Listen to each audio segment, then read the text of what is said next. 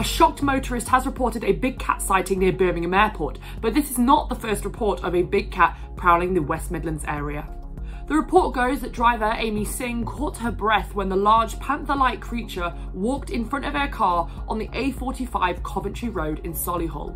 The incident took place at 3:45 AM, but although it was night time, the road was lit very clearly and Amy swears she saw the animal clearly. Amy's report is as follows. She described a 3-foot-high jet black creature as gingerly crossing the A45 in Bickenhill near Birmingham NEC.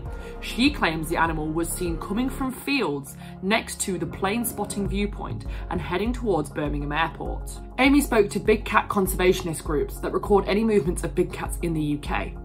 Rick Minter from the conservation group said, "These creatures are more active at dawn, dusk and at night, as is their main prey of deer. It does seem more likely to be a black or melanistic leopard.